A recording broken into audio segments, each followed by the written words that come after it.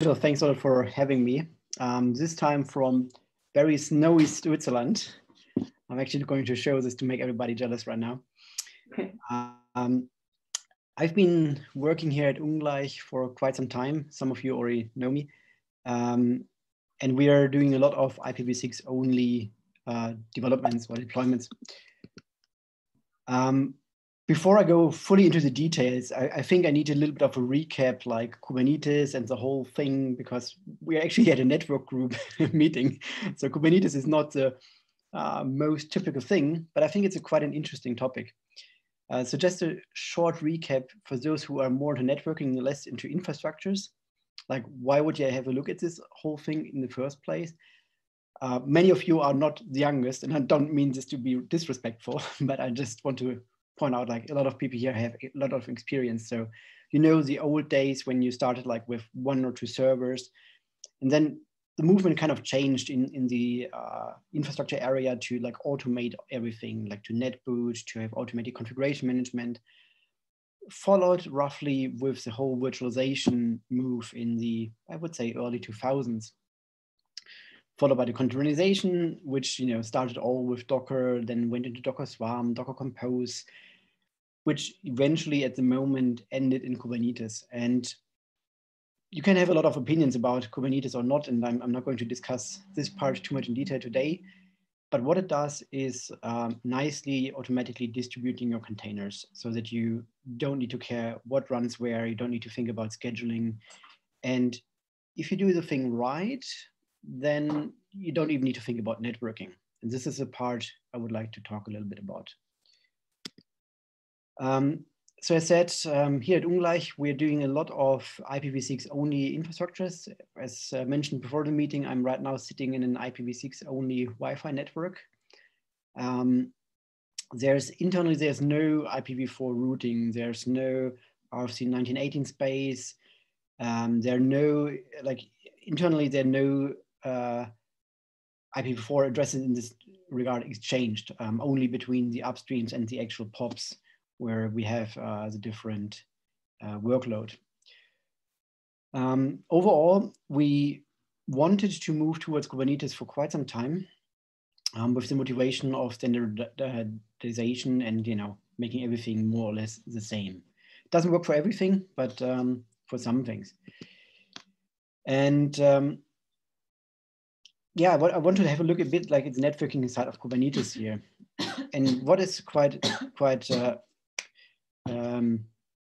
interesting is in Kubernetes, you have something that's called a CNI, which is a container network interface. So if you actually look at Kubernetes, in quotes, it doesn't support networking because it only supports CNIs. It's not completely true, but the concept is really whatever you use for networking, it is provided by a CNI plugin.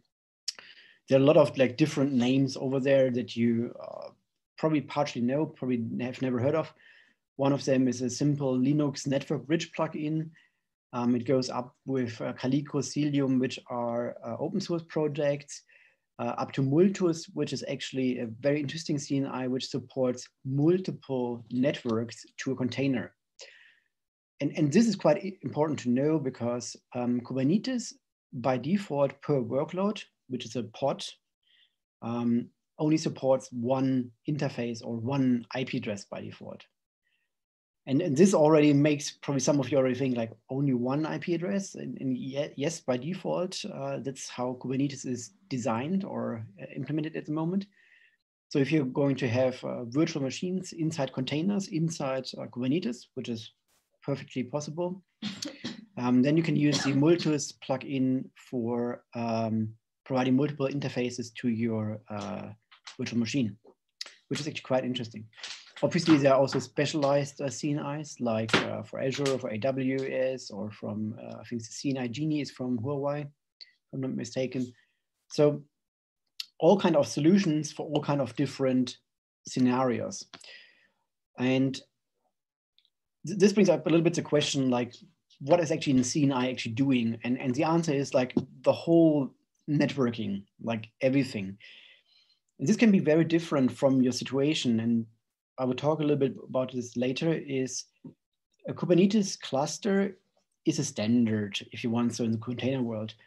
But how the standard is implemented in your infrastructure is very different, usually from infrastructure to infrastructure. So Google is very different to AWS, to Azure, to your on-premise thing, to let's say something spawning over VPNs. And the CNIs have a lot of support, like from encapsulation with IP/IP, with VLANs, with VXLANs. I actually even didn't list it here, but there's even WireGuard VPN support in the CNIs, so you can have the different servers talking WireGuard fully encrypted. And you can also like stack these things. So it's kind of like, if you're already thinking, wow, my head is exploding, then with Kubernetes, there's always something coming more, which, you know, after it's exploded, it will make small explosions of the rest of you. So with CNIs, you can also do routing. You can do variants of BGP. This depends obviously on the CNI, whether or not it's supported. And you can do mesh routing so that every of your servers is actually routing to another server for the workload, or if you're going back to like a top of rack switch or whatever way you want to do it. Some, but not all of the CNIs are actually doing IPAM, that is IP address management.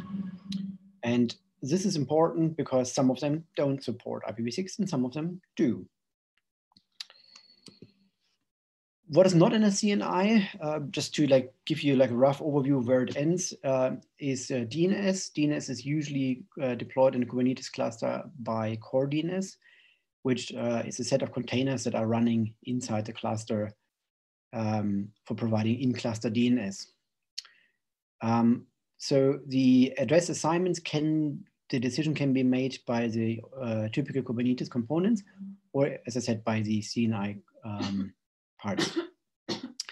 Then there is another component which is quite interesting, and that is kube proxy. So in the Kubernetes world, it's quite normal that any of your servers, or node, that's the Kubernetes term, might receive traffic that is not destined for the node itself, but should go somewhere else. And kube proxy is a fancy way of moving traffic around inside your cluster, which arrived at an incorrect node. How can this happen? This might, for instance, happen if your whole cluster is peering with your upstream or with your top of the rack switch, and all of the nodes are announcing the whole Kubernetes network, for instance. Then the Kubernetes cluster needs to find out itself like where to put the resulting request in the end. So, but how does it actually look like in Kubernetes? So IPv6 only support and IPv6 support in general has been added quite recently, which means something around, I believe, a year ago was more or less the first commits that were landed for IPv6 support in general. As mentioned originally, Kubernetes only supports one interface by default. So when you were switching on IPv6, you would automatically switch off IPv4 because from concept, there was no second IP address. The dual stack support is quite recent. I think that was this year. I didn't look it up. It's I think also not so important because if you want to go dual stack or IPv6 only, if you're using Kubernetes 1.2.2, which is out for a while already, and I think even 1.21, then you're on the safe side. So you don't need to worry about this anymore. So anything recent will work and you don't have to patch it anymore. Before I continue, this sounds all fuzzy and warm and nice, and it kind of is like this right now. But until the IPv6 only support has been properly added, there was kind of partial support. So Kubernetes has a lot of internal components like an etcd server, which is a database. It has the DNS servers, which I mentioned already. It has an API server, and all of these also live on IP addresses, which I think kind of makes sense for everybody. And before the proper release of IPv6 support, they would accept, some of the components would accept IPv6 parameters, like an address. Some of them wouldn't. So you can have like a kind of really inconsistent cluster. Like Some components are configured with some IPv6 network, some components are not. So this was a real horror until IPv6 support had been added, because you were able to pass in some segments of IPv6 configurations, but they wouldn't be applied everywhere in the cluster. Just imagine this, like you have something doesn't listen to IPv6, something listens to IPv4. It is really a madness. But yeah, that was the old Kubernetes times, like a year ago. So in terms of CNIs, this is also interesting, because even before Kubernetes officially supported IPv6, Calico, which is a CNI, already supported IPv6 in Kubernetes. So while the Kubernetes cluster didn't really know how to handle this, there were no configurations options for handling IPv6, the Calico CNI, which is supported, there are some catches with this, because the actual cluster components like the etcd server and so on, they were still running on IPv4, but your workload would run on IPv6 and IPv4. But it's, you grasp a little bit like how the architecture or the infrastructure of Kubernetes looks like. It's very flexible, which also gives you a high degree of complexity. Today, if you start looking at the Kubernetes cluster, implementing it yourself, there are two CNIs which I can recommend. One of them is Calico, which we have here in production use. And the other one is Cilium, which we have in development use. Cilium looks more scalable from what I can see, how our engineers here. The problem there is Cilium doesn't have integrated BGP support, but external BGP support. Respectively, some of you might correct me right now, Cilium does have BGP support, but not for the IPv6 world. So if you want to be safe at the moment with IPv6 in Kubernetes, I would recommend to go with Calico for the moment, even though Cilium is probably better scalable in the end. So if you're thinking about doing it yourself, and this is also a bit of the takeaway here, like if you're interested in this, the biggest catch of setting up Kubernetes IPv6 only is you need to do a lot of decisions in terms of networking. In the Kubernetes world, you basically have the pods, which are containers plus plus, which means containers. A pod can be multiple containers, but they share one IP address. And you have services, which is used for addressing multiple containers potentially. And you need to think about, like, how do you expose these IP addresses? Are you getting traffic routed from your network? Are you putting traffic into a VPN? Are you using IP? What is your choice? And this problem cannot be taken away by Kubernetes because you basically need to decide what you want. So that is, I would say, the most tricky thing, to know what you want, because especially when you start with Kubernetes, you don't know what Kubernetes can do. So you're trying maybe different things, and then you find out, well, okay, this is my design. Then you find your CNI, and then you find out, oh, well, it only supports parts of my design. So you need to go back and adjust your design matching to the CNI that you actually selected. This is a bit like I would say, a typical forth and back going when you start with Kubernetes. So I would like to show you one example before I go into more of the fun details here. A typical Kubernetes cluster, for us, we are using Calico without any kind of encapsulation. So there's no VLAN, VXLAN, WireGuard, IP, nothing around the packet. It's plain on the wire. We're using BGP with our own routers. And we tell the cluster to route within itself. So wherever a packet arrives, it doesn't go back to the router. It stays within the network. And Calico by default removes the information of like which node has which subnet assigned. So every node actually announces all the subnets to your infrastructure. This way, what I mentioned before with the kube proxy, the packet enters anywhere in your Kubernetes cluster and is then being distributed. When you say keep origin next hop on, it actually only announces one hop, the one where the final packet is going to. And this way, you actually save 1 or 2 hops depending on your configuration. There's some attribute, and I will talk about this a bit more later. This is a DNS domain that you can assign to a Kubernetes cluster. And per cluster, you also have a pod network, which you see here is a regular /64. But then there's also a service network, and you will see there's something funky here. It's not a /64. And also the pod network is not a /48, which you might have imagined.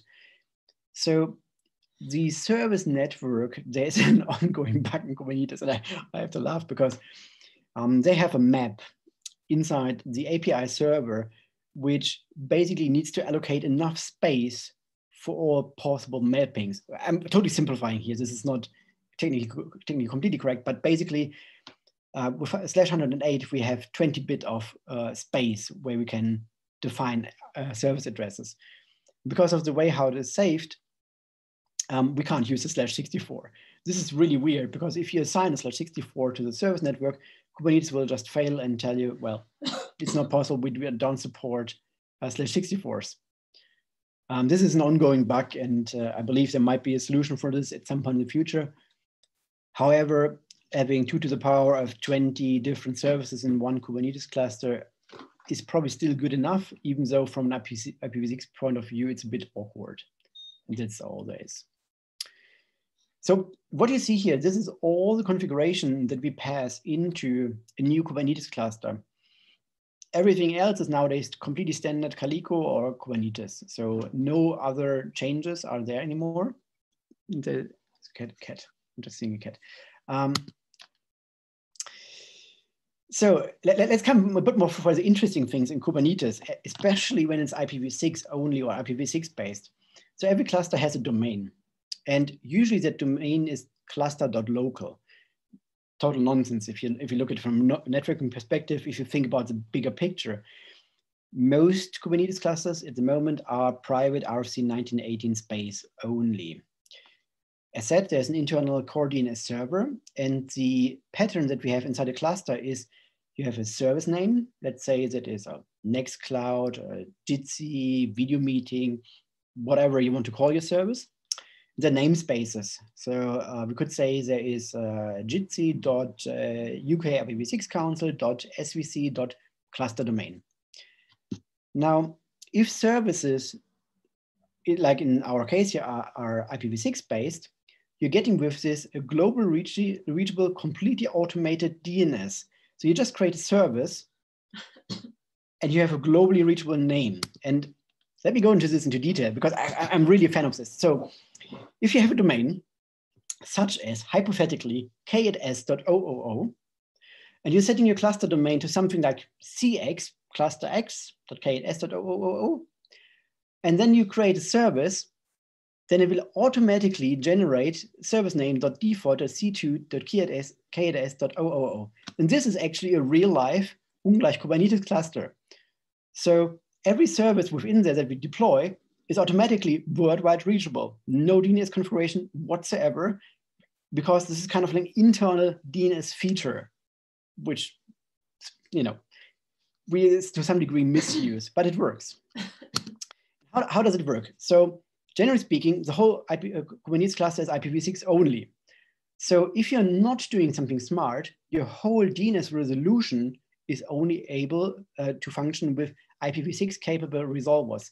So thanks for the I think what's in the Sky Talk before, like you need, or what's BT, you need IPv6 capable resolvers, otherwise you can't resolve things in IPv6 only Kubernetes cluster.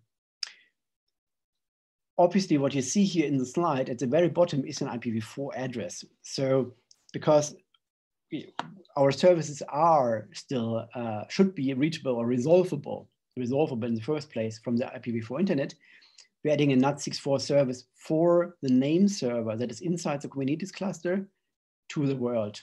So this IPv4 address is completely outside the cluster, is in an edge node. And this is actually a real life record here for the C2 cluster, which says the name server for the C2 cluster is kubedns, which is the service name, .namespace kubesystem.service.sc2.k@s.000. And here's the glue record for in the name server to actually help clients to find the cluster. or the cluster DNS. So this is not hypothetical, this is real world right now. And you know, now we can resolve from the IPv4 world, but what do we do with IPv4 traffic? And now I hope everyone can brace yourself, and this is going to get a little bit crazy.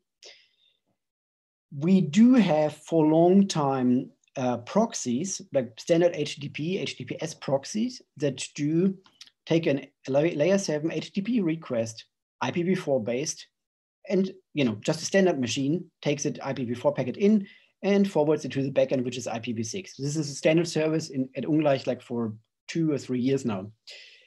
Now, we want to have this proxy inside the Kubernetes cluster where it is already IPv6 only. So how the heck does it get to the IPv4 packet? It can't, because you know, it's in an IPv6 only world. So let's have a look at this. So an IPv4 client wants to request something from an IPv4 address, lands at a router with NAT64/SIAT configured. The router translates the IPv4 address to an IPv6 address, lands on the proxy, which is IPv6 only. That proxy then does the IPv4, which is already IPv6, translation to the IPv6 nodes by means of layer 7 information. So this is the host header or the TLS SNI information. So this proxy here does the logical thing, and this service here does the IPv4 to IPv6 conversion. And well, if you're an IPv6 client, well, you just go directly to the application service, which is, you know, two steps less of translation. This is especially interesting. I've been involved in some low latency projects recently. And if you go the IPv4 path, well, obviously you have to have some additional latency.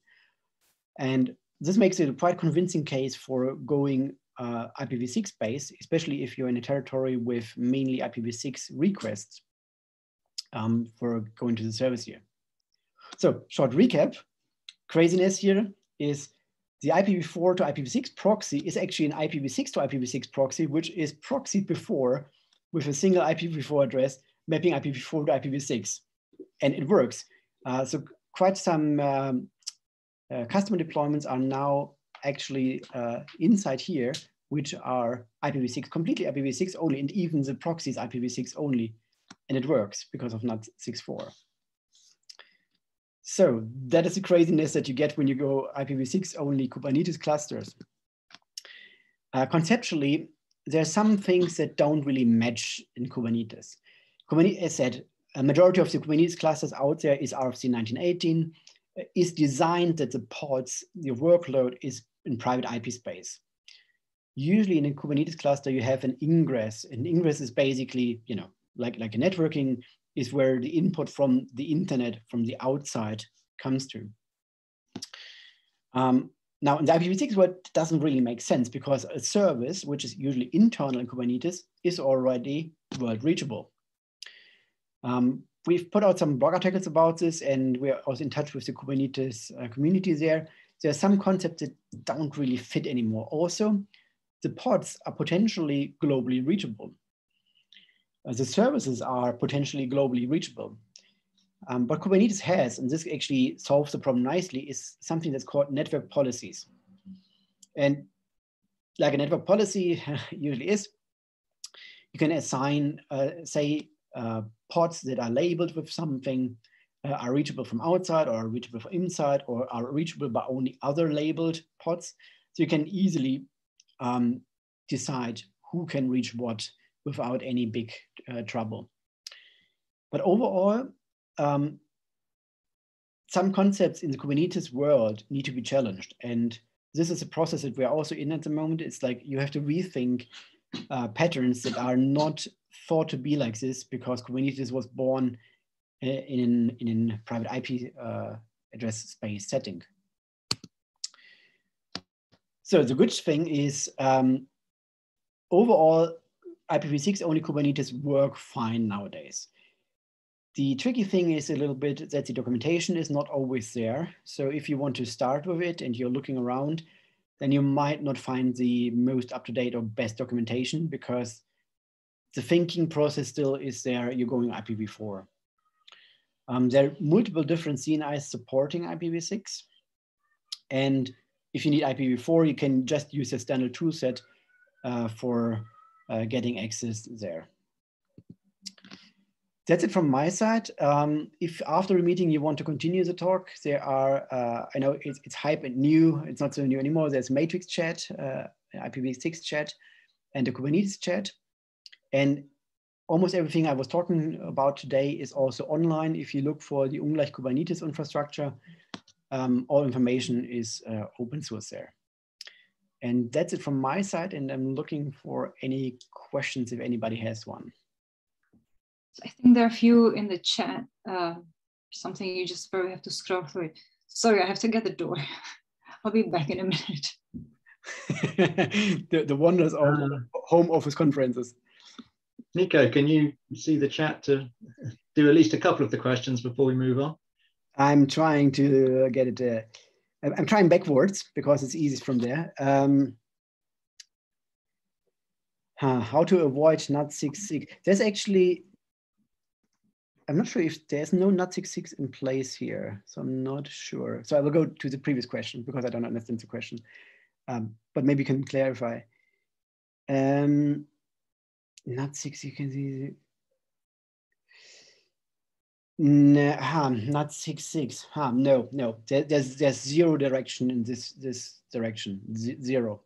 I think the people who are using IPv6 in Kubernetes are going with global addresses.